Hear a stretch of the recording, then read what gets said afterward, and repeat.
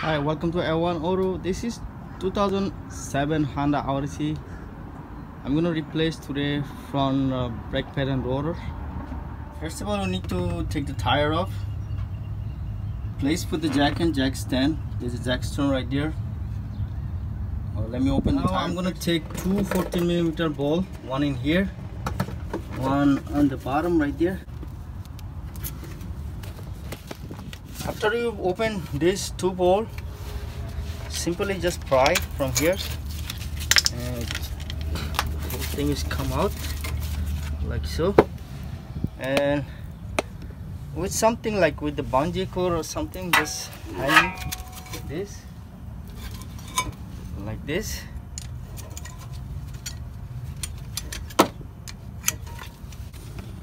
Just hang those with this. They just take the brake pad off this.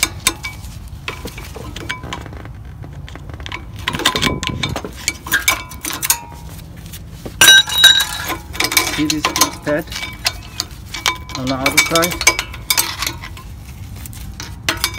It's totally gone. Never wait for this. You see this? This is like this is the metal. Is you see, everything is gone. All ceramic is gone. Then after hit the metal, that's why the rotor. Wanna see the rotor? Look the rotor how it is. Yeah, never wait for that. So there I'm gonna open this. This is 19mm, one bolt for the caliper bracket. One here and one is right there underneath. So two ball, I'm gonna take it off. If you have a gun, like any kind of gun, heavy gun, to take this ball off, it's a little tight. Breaker ball, I mean the bracket ball, and this one too. So the way you can do is, you can, when you take two wheel off the ground, like you pull all the way up, then you can move this wheel anywhere you want. So you can use the gun. Look, see. Okay. So take the two wheel off the ground, then use the gun like this. Take this off, or you can hammer it with the 19mm. Simply you can take the bracket off. Then there's the rotor. This Honda have a screw right there. One screw here, I think one is broke, look like. So we're gonna we have to use proper screwdriver to open this. Let me show you how it is.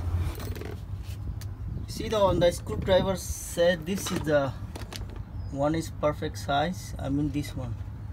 See, this one a little different shape right here than the other one. You see this?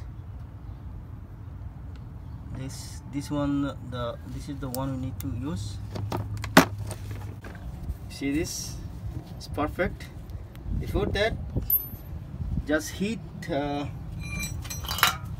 something in here and hit with the hammer like this.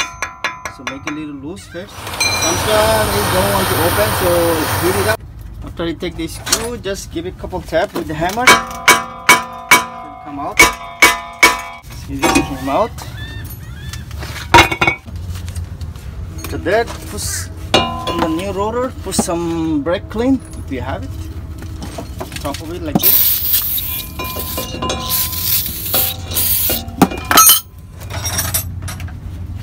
Just wipe it up. Just like so. So I'm gonna put one of the lug nut to keep it straight like this. So it's easy to put the brake pad. I'm gonna put it back this bracket like so. Simply like this. Just put this in.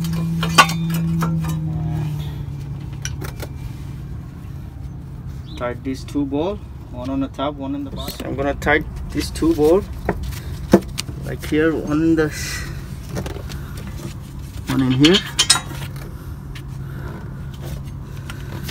and one on the other side right here on the bottom. Just tighten it up. Make sure you tighten these two bolts very goodly, and this one too is tight. Now this is caliper guide pin. See this one I'm gonna put a little bit of lubricant in here, silicone, and one in the bottom as well right here. So take both of this out, and if you don't have a lubricant, just put a little bit of lubricant. I'm gonna put the silicone paste. This is better if you have it. This is kind of white color.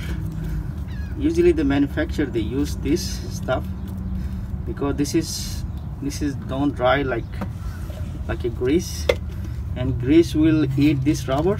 This one is don't, so that's why the manufacturer use this lubricant. And let me do the part right here. See this? So if you have confused, like take one by one, like take this off and match it up with the new one. This, see, this one and the new one has the same rotation. See this thing, see this?